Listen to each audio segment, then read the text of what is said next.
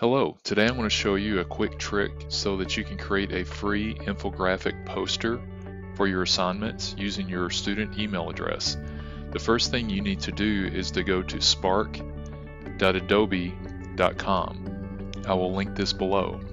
Once you go to spark.adobe.com, you need to sign in, and then over here to the right you will notice that you have an option to log in with school account.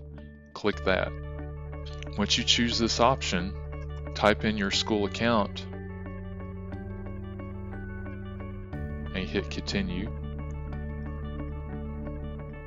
And then if your school is set up with Google, it'll ask you to continue with Google. Just hit continue with Google. Select your school account again and then agree to the update terms of use. Once you do this, now you have a free account with Adobe Spark. It'll take you through a tour. If you want to go through that, that's fine. But what we want to do is we want to create a free infographic. So I'm going to go up here and search and type infographic, and then it takes you to this page here.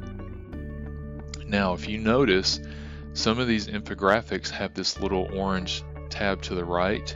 That means that you have to pay to get those. We want to stay away from that. This is how to make a free infographic, and if you look through here, there are tons of templates here. Okay, so let's just choose one of the first ones here. Let's choose this one as an example. So we want to edit this template.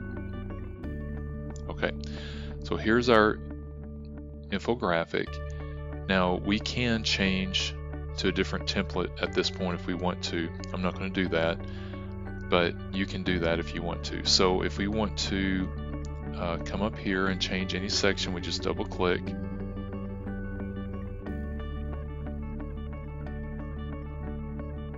hit done. You can see it changes that, and we can, that was probably, it's too big for that section there. You can actually come over here. It opens up this section over here where you can change the font size. So let's make this a little smaller.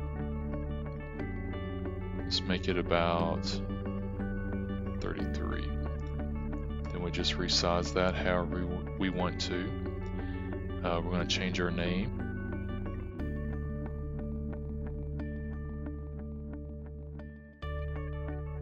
And again, you'll have to place it wherever you want to place it at, but you can see it's pretty simple. Now if you wanted to add a picture, let's say, you just double click this section that you want to change there. You can change the opacity so it's more see-through if you want to, and again you can just kind of go through that, change the color if you want to change the color. So let's change it to blue, for instance, which is not going to show up very well because of the font. But again, you can just go through here and change as you want to.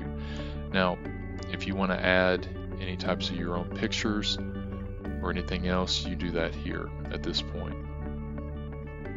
And you can find free photos, or you can actually upload a photo from your computer. Okay, so once you are done, we're just simply hit download, and it asks you what to choose. We're going to choose PDF for this because that's generally what you're going to turn in.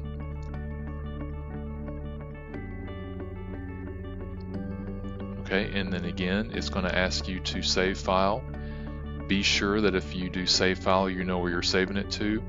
I generally like to open the file first in Adobe, and then I can save it. So there's your file in PDF form.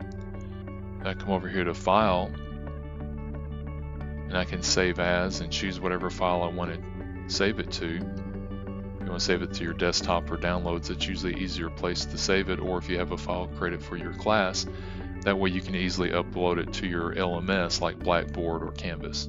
And by the way, this will be saved under your account, and you can create another infographic in the future if you want to. This is also a great tool if you want to create icons, if you have a YouTube channel, or let's let's say your social media, be sure and play around with this. It's a great tool. A lot of services offered free to students and teachers. So I hope this helps you out in creating your infographic.